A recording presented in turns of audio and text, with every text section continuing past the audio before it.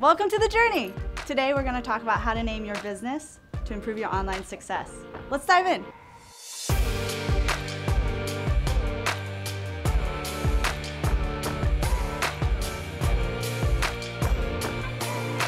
Hey, I'm Emma, your GoDaddy guide, and I head up our local outreach over at GoDaddy Social, so very cool gig. But today I'm excited to be joined with my friend over at GoDaddy, Justin Neely. Hey, what's up? Thanks for having me. Super excited to be on here.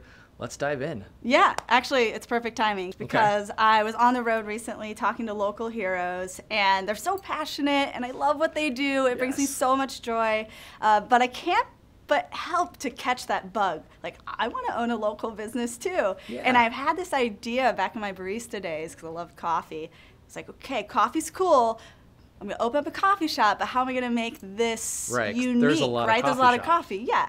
So I took another passion, which was skateboarding. I was like, combine the two. Okay. A little caffeine kickflip, which that's not the name, but it could be. I don't know, I'm lost. You're lost. Yeah, where do I go from here? And it's so common. It's something that prevents those local heroes just from starting. We have this idea, we have all these things, but getting hung up on a business name is pretty scary, so we don't end up starting. Hopefully at the end of this, you and the audience will figure out how to name their business for success. Yeah, so where do we go from here? So first off, I think we should really identify what we want our name to convey. For you, it's probably going to be like gnarliness and radness and everything related to skateboarding and that coffee experience. But for the audience at home, maybe it's trustworthiness or confidence or reliability. Really, when you're thinking about your name, what do you want it to stand for, that first thought? So step two is what I like to call just a brain dump. This is where you're literally just getting a piece of paper and a pen. We're going to go old school for you guys at home. But for us, we got a tablet here. Are you up for an activity? Wait, like right now? Right meow. Okay, let's do it. All right. All right, I'm so stoked.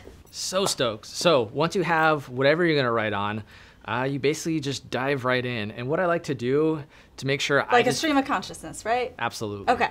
Set a time limit, maybe 3 or 5 minutes. That way you really hone in on what you want to really That seems like discover, a limited amount of time, though. You'll think that, but once you start going, get the pen going, it's just gonna go off. Okay. So while you're doing this, some things to keep in mind with your business name, you really don't want it to be too long of a domain name. What's too long? Does it pass the radio test?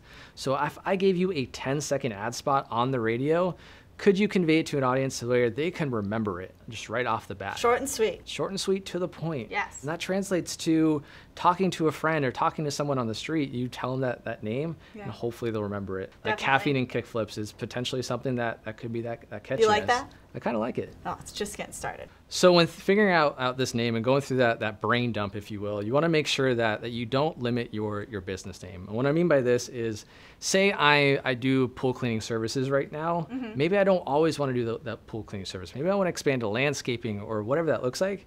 But if I name my business Neely's Pool Service, I'm stuck with just being a pool service guy. Right. What you don't want to do is make it a trendy name. Remember those fidget spinners that literally everybody had? I never touched it. Right? You never touched a fidget spinner? No. I mean, guilty. But it was a fad, right? They came and went. I knew a couple of people that started a business around fidget spinners, and now they're lucky to send 10 a month. So stay away from those trends. But coffee is like here to stay. It's not going anywhere. Absolutely. So another thing to keep in mind too, maybe this could be considered a cool acronym, right? Like you have kickflips and coffee here. That could be K&C, right? Ooh, that might be pretty rad. Yeah, keep it clean. Keep it clean. I can already picture the hats and the t-shirts. Right, just super fresh. Oh, now I'm thinking what font too. Baby steps. We're just not naming it. You're trying to go out there. How much time we got? Stay away from either obscure words that are hard to pronounce or hard to spell, or just terrible spelling.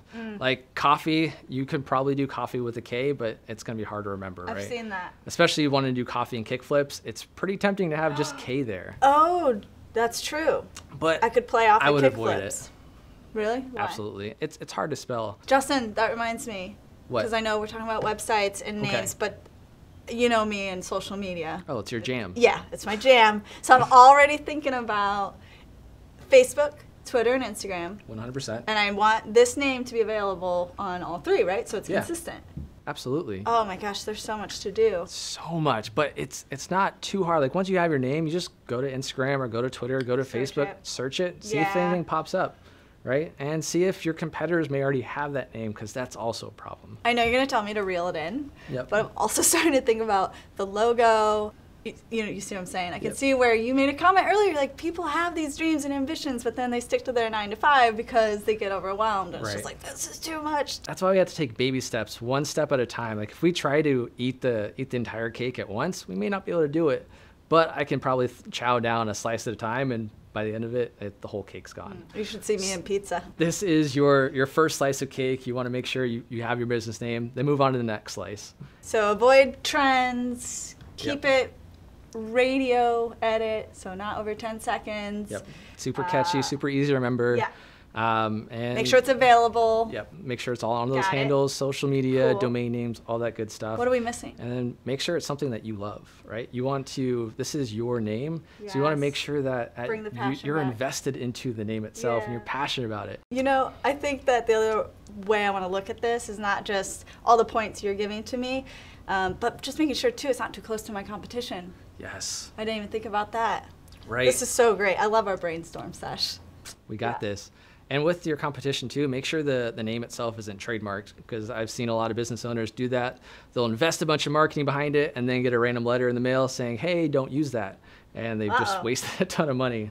It's not good. So Google's your friend, right? Yeah. Just do a quick trademark search, one of the first links that pop up, and make sure that it can be yours, because that's important. Okay, cool. Yeah, that makes sense. All right, I feel better.